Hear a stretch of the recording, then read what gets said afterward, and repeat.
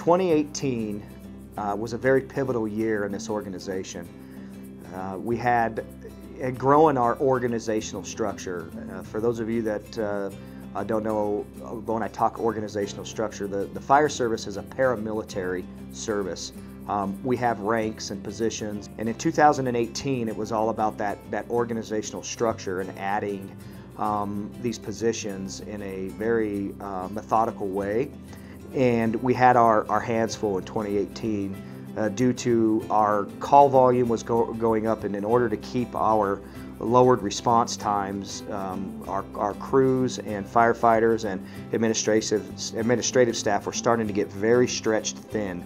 And we knew this issue was going to occur, and our district board decided to implement a few things in 2018, which included staffing for firehouses.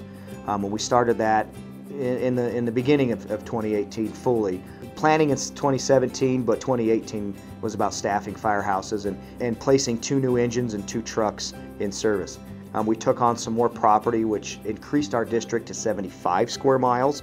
We implemented many new programs, again, from the training aspect and operation standpoint, from certified driver operators to improving our officer line, and that started to create a issue where overtime was starting to occur and burnout. We knew and we were planning for, but one thing in 2018 that defined where we were headed into the future was we had to do a mill levy increase, and that mill levy increase was talked about for at least over a year on when we were going to do this. So in 2018 we were faced with Gallagher, we were faced with increasing call, and Commerce City, I believe, is the fastest growing city in Adams County, and I want to say in the top 5 in the state.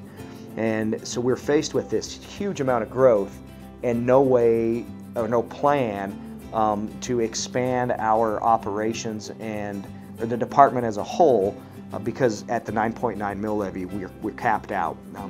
We would have survived, no problem, but we would have survived with that 4-station response model that would be pretty tough to cover the area that we are going to encompass here in the next few years.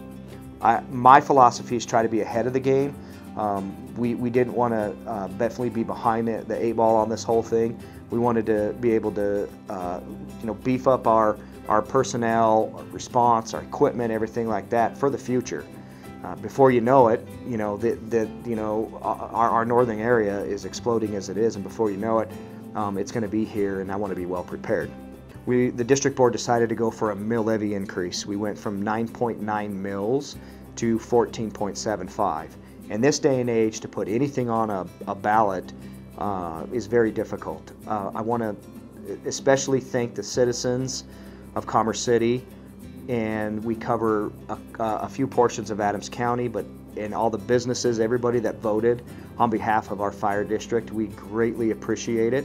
A big thanks to the fire department itself and the crews and our local Union 5124, the South Adams County Fire Association, which is a group that is formed from the volunteer side. It took an army of people to get out there and get the word out. So we were able to successfully pass our ballot issue 6B, which allowed us to increase our mill levy to 14.75. It is one of the biggest things that made 2018 a success, from new board members in 2018 to hiring firefighters to our max potential at our previous mill levy, bringing on new positions, and just bringing this department into the future, as well as a big shout out to the firefighters and operations and training divisions on their innovativeness on training, response, just the service we provided the citizens and still do is just top notch. And it does take a cost. There is a cost to that service, but when you talk about pride and excellence in this organization, I couldn't be more proud of the people that are a part of it. For the 2019 goals, we're very excited to start putting some plans on paper. With great success comes great responsibility, and we have a responsibility now to make sure that we fulfill our duty as we ask the taxpayers that The main reason for this mill levy increase is to keep up with growth and add more firefighters. So that's one specific goal in 2019 that we want to do, is be ready as far as training our firehouses to our personnel as an entirety as we move forward into the future. In 2019, going to complete a hiring process to add 15 to 18 more firefighters, and up to we're 20 to 22 more positions as far as firefighters and administrative and so on and so forth.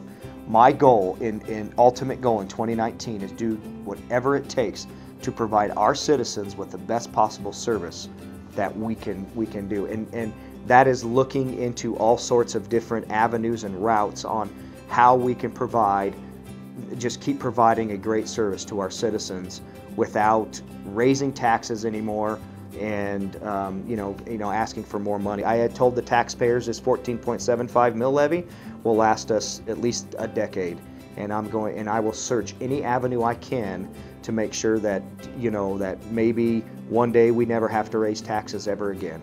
So that's the ultimate goal in 2019, and I look forward to a great future with South Adams County Fire. And I'm anxious to see what happens in 2020 and so on. There's big plans in our future, and I just want to again keep providing that excellent service we do to the citizens of Commerce City and parts of Adams County.